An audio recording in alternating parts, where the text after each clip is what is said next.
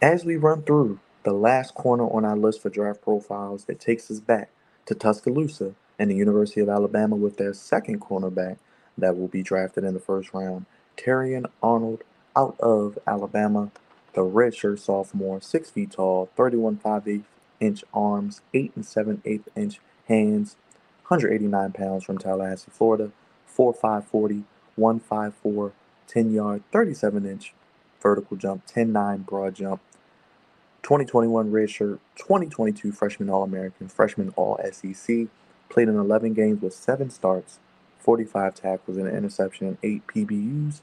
In 2023, he was a first-team All-American, first-team All-SEC, 6th in the FBS with 5 picks, tied for 5th with 17 passes defended, 12 PBUs, and started all 14 games. Crevonte, another Alabama corner, going in the first round. We talked about Kool-Aid. How does he differ from Terrion Arnold, or how does Terrion Arnold differ from Kool-Aid, and how do you see these two ranked, and maybe where does he fall, and is he in that mix for number 2 or number 3 corner? Well, absolutely. And first thing first, Nick Saban and them, they do that. This cornerback, this DBs, they do this very, very well. For them to have two guys at top five at the position is something that should be commended. But it's Nick Saban, so um, we pretty much come to expect it. Well, obviously not any longer, but when Nick Saban's on it, we know what to expect. Um, uh, him and um him and Kool-Aid. I think it's funny because they're both. I was about to say physicality, but with Alabama, you have to play physical. You have to be able to stick your nose in support, be able to cover, be able to get your hands on people, be able to play man coverage. And I think that's something that Terry Arnold does very, very well. I think the one thing I will say that I saw more of Terry Arnold and not from Kool-Aid McKinstry is that Terrion plays more in the slot. So there's a little bit more versatility with Arnold, but they're pretty similar. But I might give the slight edge to Terry Arnold because of his comp. His comp is Marshall Lattimore.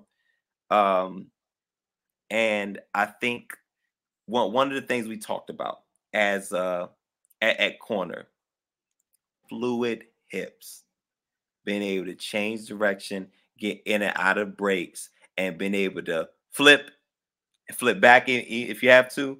He does that really well. But fluid hips and great explosion in transition and recovery. We talk about that. Fluid hips and recovery is two things that is almost not almost essential. It is essential because again, guys are coming in year one at the wide receiver position and bringing the noise in the NFL.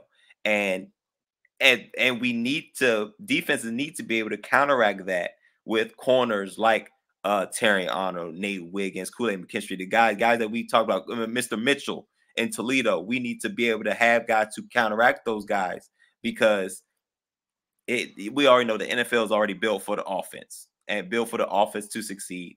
And it's already an uphill battle for defenders and especially DBs, corners specifically. But being able to have fluid hips and recovery speed and not get beat is, my gosh, is damn high on the list. And I think the 4.5, I think he plays faster than that Crevonte, but anything that concerns you? I mean, I know he maybe doesn't have the fastest speed, but he's physical. Any weaknesses, and any team you see him going to, I think he will go off the board before Kool-Aid probably. Is that safe to say? Probably depending on how your big board falls. I like Tyrion a little bit better, but they have and I think because I don't think Kool-Aid didn't run the 40, did he? No, but he probably would have been 4.5, I'm sure. But Four, that's what I'm five, four, saying. six. Exactly. Because I said that when we was talking about Kool-Aid, I said he's probably about a 4 or 5. That doesn't help a draft stock. He knew that. So why even, you know what I'm saying? Why even run it? So I that is a negative and that is a weakness. But typically the guys who aren't wildly fast are more physical at the point of attack. He's very aggressive with making plays downfield, shutting down screens, and all the short game stuff. Um, Despite his size, he was a big time tackler, really good with wrapping. We really don't do. What we really don't see much of is wrapping up and tackling. Um, he has some improvements in zone in his zone coverage, but I think his bread and butter is the man coverage. He looks very confident. He looks very comfortable in man coverage as opposed to zone. But when we're going into the weaknesses, he's not great at zone. You know what I'm saying? He'll play it here and there, but if you want him to succeed, he's a man. He's more of a man, more of a man corner. Um, despite showing some improvement, but that's not what he does best. But obviously, those things can be worked on. Um, Sometimes, and this is one of those things when it comes to speed, he can misjudge the trajectory of the deep ball, and that is a skill as well. We don't talk about that enough. That's a skill that the great wide receivers have. So therefore, the great cornerbacks need to have the same type of skill, being able to track down the ball when it's 40, 50 yards down the field. Because the wide receiver, it comes a little bit more natural to them, but I feel like that's something again I got to nitpick when we're talking about the best. Um, Similar to Kool-Aid, you know what I'm saying? In that first 15 yards, I love them. They're very, very, very aggressive, in your face at the point of attack. But when we start getting to the 20s, 25s, 30s, it's a little concerning. Um, and of course, it be him being a little bit over aggressive, that could cause penalties as well. It's funny you said the first 15 yards. I saw the next gen stats powered by AWS. Top speed at 10-yard split of all the cornerbacks.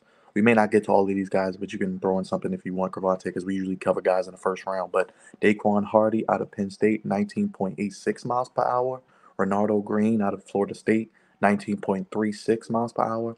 Brian Watts, part of the Texas track team, 19.13. Terrion Arnold, 18.40, and Miles Harden, 18.27. So some other names to look forward to that we may not get to, but other names who could be day two, day three guys. But Terrion Arnold, that first 10 and 15, like you said with him and Kool-Aid, I mean, you keeping up with these speedy guys, you gotta like that because that's where the game is won in those first couple of yards. For sure. But also, because they're more physical, if they could get their hands on these speedy receivers, that 4-3 that all of them run will not be 4-3 and like it's supposed to. Because if you get hands on them, you can push them to more so where you want them to go, as opposed to them running wild and doing whatever they want, and you know blowing the top off the defense and all that. So, that's typically the trade-off. Not crazy fast. You got to be physical. And coming from Alabama, that's what they do very, very, very, very well. And again, they're gonna go probably bottom of the first round because this is not their draft. This is not cornerback heavy draft. There are some good ones, and you even named some. And when talking about the speed and the short speed, there are some good ones, and you will find some good ones in the second round because the draft is heavy in other positions, mainly the other side of the ball. So, these guys that we've been talking about thus far is going to find if they're going to a playoff team. So it probably won't be as much as a struggle as going against a team that's, having to rebuild. So, like I said, the Steelers, the Ravens, the Cowboys. Hopefully, you don't go to the Cowboys. None of the ones we talked about, because they're all really, really good. Those who else down there? The Eagles, the Packers. I don't know if Jair Alexander. I'm not sure what's going on with him. Like I said, the Dolphins. Xavier Howard is no longer there, and the Steelers can always get another Steeler. The Ravens can always get another Raven. You know what I'm saying? Alabama, I feel like Alabama translates well to Pittsburgh and Baltimore, just because the toughness that comes with it. Also, we didn't talk about the 49ers. You can wouldn't it be crazy if any of these guys that we talked about get added to an already elite level defense? It's like they didn't go anywhere. It's like they went from Alabama to a supercharged Alabama. You know what I'm saying? But I you know what I'm saying, this he's another great Alabama corner, and I think he will do well wherever he goes, especially if he goes to a team that's kind of already established. As you mentioned, some teams, Crevonte, also the Buccaneers at 26. The Cardinals have another first at 27. The Bills at 28. I mean, the Bills, what don't they need? I'm sure we'll get into that in the next couple of Oh days. boy. That's a whole other thing. And the Lions at 29. So a lot of teams. We The did Lions four at of them. 29, Byron. The Yeah. Lions at 29 would, because that was one of their Achilles heels Yeah. last year, was the defensive side of the ball, not the D line, but the defensive backfield. So the Vikings and the Cardinals have 2 picks in the first Yeah. round. Yep. Listen, So the Cardinals, wait, I was saying the Cardinals best around get Marvin Harrison Jr.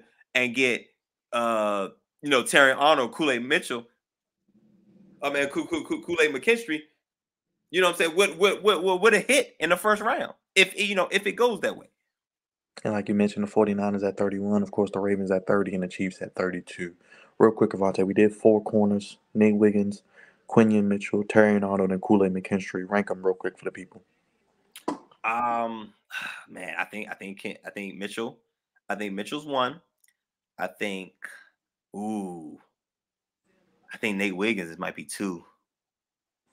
I think Nate Wiggins might be 2. And the Alabama boys would be 3 and 4. I like Terrion Arnold, like then Kool-Aid McKinstry at 4.